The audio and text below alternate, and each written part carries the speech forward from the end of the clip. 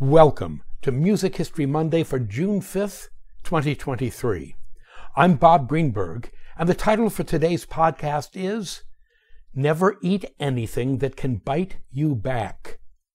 If you haven't already, please consider joining me on my subscription site at patreon.com/RobertGreenbergMusic, where I blog, vlog, podcast, pontificate, review, and bloviate 4 to 6 times a week.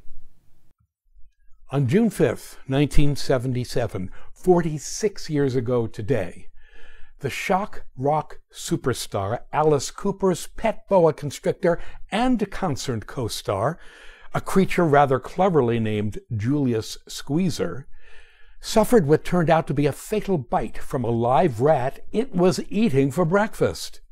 No doubt, Julius probably should have ordered the scrambled eggs and toast, and in doing so would have heeded the advice offered by the title of this post: Never eat anything that can bite you back. This is a heartbreaking tale, a tragic love story between a boy and his reptile, a love story brought to an ignominious end by an alpha-rodent. But it is also a story of hope, renewal, and love rekindled, as the auditions Alice Cooper subsequently held for a replacement snake allowed him to discover his new boa, a precious girl snake named Angel. Now, of course, we're going to expand on this saga of reptilian eradication by rambunctious-rat and subsequent replacement in just a bit. But first, we'd observe 2 other date-related items. First, we mark the birth on June 5th, 1941, 82 years ago today, of the pianist Martha Argerich in Buenos Aires, Argentina. To my ear and mind, Argerich the pianist is an enduring miracle. When she plays in public, which since the 1980s has happened with painful infrequence, we listen, because her technically flawless pianism is expressively and intellectually compelling. Like the greatest of actors, and I'm thinking here of people like Laurence Olivier, Meryl Streep, Daniel Day-Lewis, and Katharine Hepburn, actors who become one with the roles they play, so Martha Argerich has that alchemical ability to become one with the music she plays. Speaking as a composer, this is to me the greatest and rarest gift a musician can have: to remove one's own ego from a performance and live entirely through music as it is written. This might sound a bit flaky, but it's true.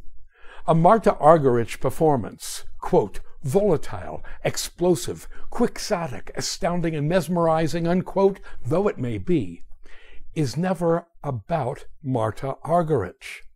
Rather, it is about the music she is performing. Like her living pianistic contemporaries, Vladimir Ashkenazy, born 1937, Maurizio Pollini, born 1942, Murray Pariah, born 1947, Andras Schiff, born 1953, and Christian Zimmermann, born 1956, Argerich is truly an advocate for the composers whose music she plays. But unlike all the marvelous pianists just mentioned, Argerich's legend is such that the mere implication that she might show up to a venue and actually perform will sell out a house in minutes. In order to discuss Maestra Argerich in the manner she justly deserves, and as well to recommend 3 of my favorite Argerich recordings, she will be the topic of tomorrow's Dr. Bob Prescribes post. Be there. Okay, moments ago I mentioned that we'd get back to Alice Cooper's snake and the rat after having discussed 2 other date-related items. The first was Martha Argerich's 82nd birthday. The second item follows under the heading of, Can we really blame him? On June 25th, 2003, and even 20 years ago today, a pirate radio station in Wakefield, Yorkshire, in the United Kingdom, was shut down by local authorities. The pirate himself has been identified as a grandfather who went by the rather questionable name of Ricky Rock. Grandpa Rock had set up a 32-foot-high radio transmitter in the garden of his house and had taken it upon himself to illegally broadcast hits by Elvis Presley and such bands as the Beatles and the Beach Boys. When questioned as to why he had done such a thing, this Robin Hood of the airwaves told the authorities that his local radio stations did not address the listening needs of his generation, instead playing music by what he called, quote, talentless boy bands and dance music, unquote. Can we blame Granddad Ricky Rock for doing what he did? No, we cannot. Alice Cooper, born 1948. Vincent Damon Fernier, eventually to be exclusively known by his stage name of Alice Cooper, was born in Detroit, Michigan on February 4th, 1948. Called the godfather of heavy metal shock rock, Cooper's act helped reshape rock concerts from songs to spectacles. His macabre, horror film-inspired stage persona and stagecraft features such props as outlandish costuming, guillotines, electric chairs, lots of fake blood, baby dolls, weaponry, and, of course, snakes. We would rightly observe that Cooper is also known for his sense of humor. He is, as well, an avid golfer, a big-time sports fan, and the father of 3 children, 2 daughters and a son. Off stage, he is known to refer to himself in third person as Alice, in his ongoing effort to distance himself from his stage persona. Snakes. The mythology of snakes could not be more varied. According to such diverse civilizations as those in ancient Egypt, ancient Greece, and various indigenous North American cultures, snakes symbolized fertility, rebirth, transformation, healing, and even immortality. However, thanks to a particular snake's role in the expulsion from the Garden of Eden, the Christian tradition treats them as evil creatures, representing chaos, temptation, and the forces of darkness. Yes, this Christian vision is reinforced by the near-universal human fear of snakes, no doubt a vestigial evolutionary defense against the poisonous creatures our ancestors faced in the wild. For your viewing pleasure, a brief Alice Cooper tour ad made in 1977, featuring none other than Julius Squeezer himself, is linked to this post. We can be assured that Alice Cooper's affection for snakes was not based on the Egyptian, Greek, or indigenous American fondness for the critters.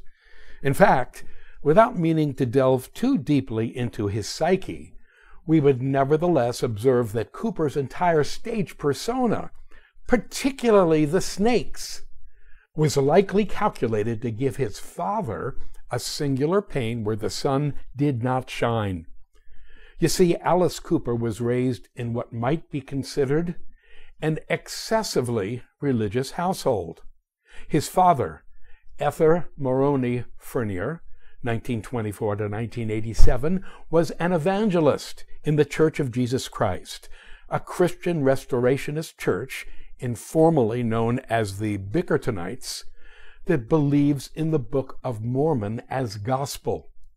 Cooper's paternal grandfather, Thurman Sylvester Fernier, was both an apostle of the church and, from 1963 to 1965, its president.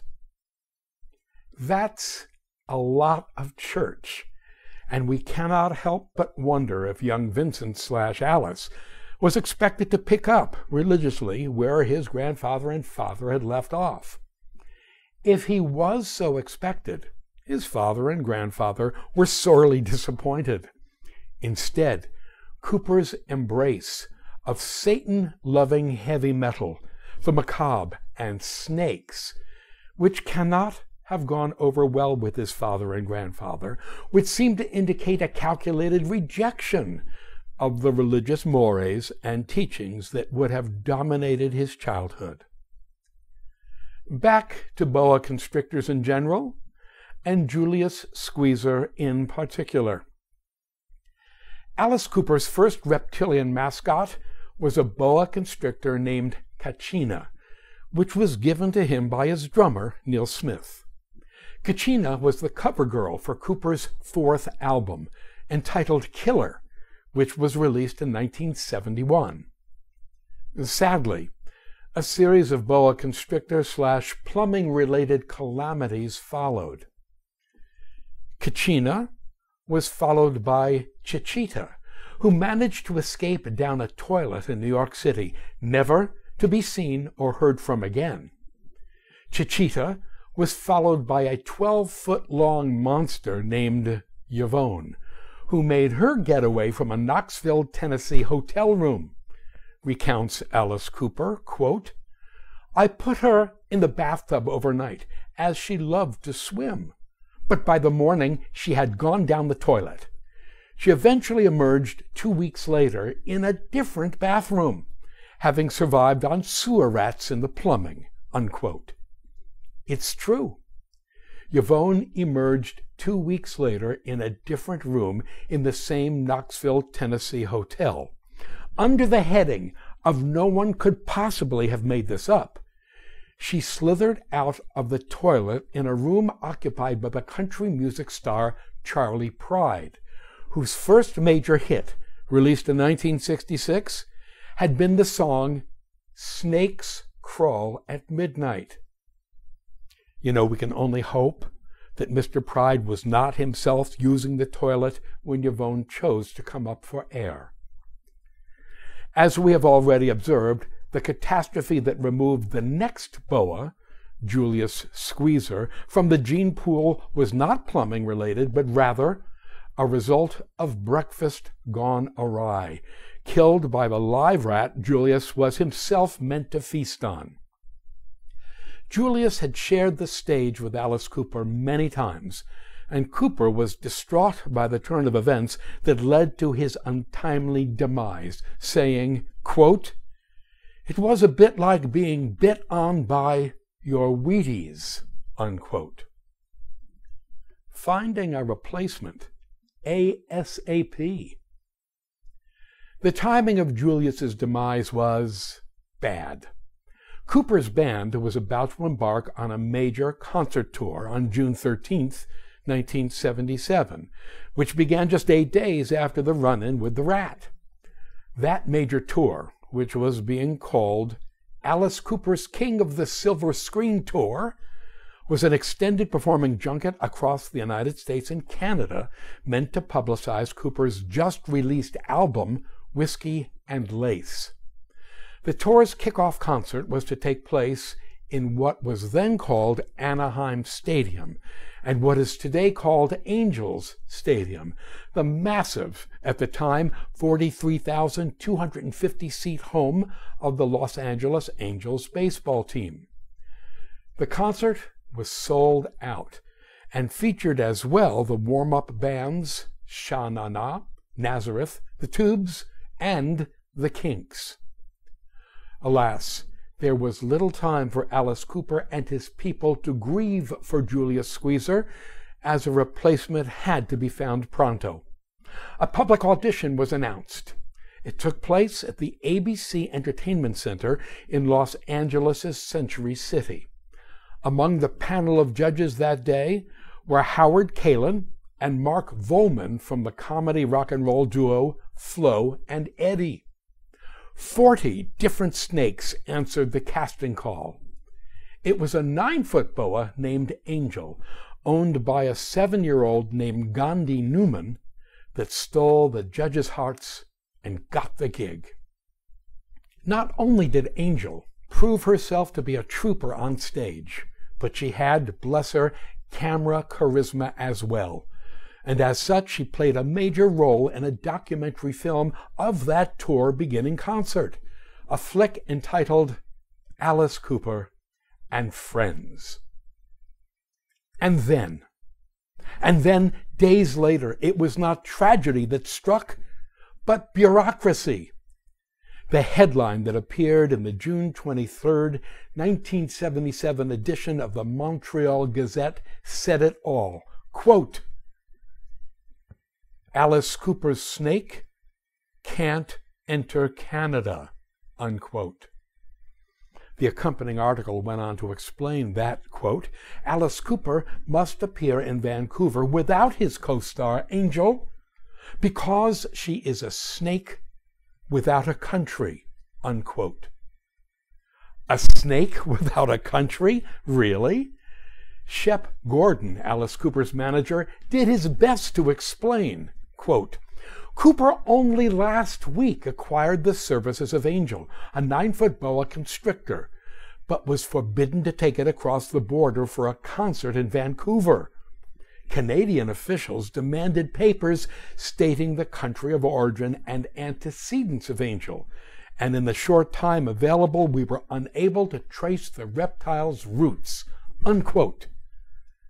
Angel's legal owner, the 7-year-old Gandhi Newman of Los Angeles, who had loaned Cooper the snake, was incensed and petitioned his congressman to have Angel declared an American citizen, quote, by virtue of being part of the Newman family, unquote. Again, according to Shep Gordon, Cooper's shows would go on using, quote, local talent, whatever the snake dealers of Canada can provide, unquote. Decorating the stage a bit differently. Alice Cooper was inducted into the Rock and Roll Hall of Fame on March 14, 2011.